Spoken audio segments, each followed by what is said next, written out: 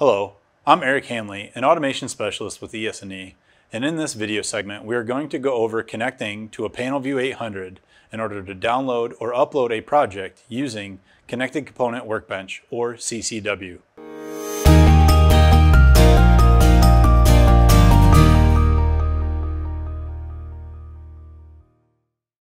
Before we jump into our content, ES&E offers online training through YouTube. Please like and subscribe to the ES&E TV YouTube channel for how-to applications and other automation content.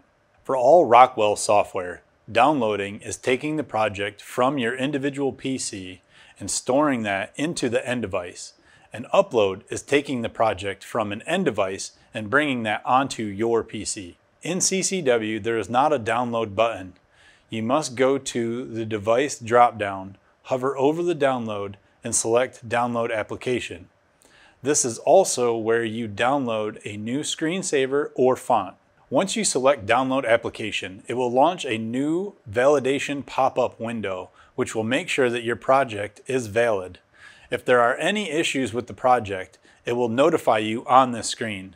You can still download a project with warnings as long as the text stating "App is valid" shows in the bottom left corner of the screen. After the validation completes, a connection browser will pop up if you have not established a path for the project to download to the HMI. Once the path is selected, if the Panelview has an application already running, it will ask if you want to stop the existing one from running in order to download. After you select yes and the download completes, another pop-up will appear stating that the application downloaded successfully. Would you like to unload the current one and start the new one? If you select yes, then it will start the new application on the Panelview. If you select no, the application will still be transferred to the Panelview, but you will need to start the application from the Panelview 800 itself. Uploading is slightly different than downloading because it can be done in two different ways. You can select Discover from the initial CCW page, which is the preferred method when you do not have the project file on your PC. This method will browse for the equipment and create a new project for you.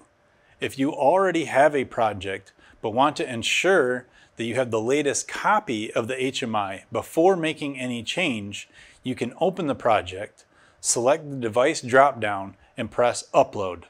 After you press Upload, it will launch a pop-up that shows all applications that are currently installed on the hardware and will ask you which one you want to upload. You highlight it and select OK. Then it will verify that you want to upload and overwrite the current project contents. As always, thanks for watching, and if you have any questions, please contact your local ES&E account manager or automation specialist.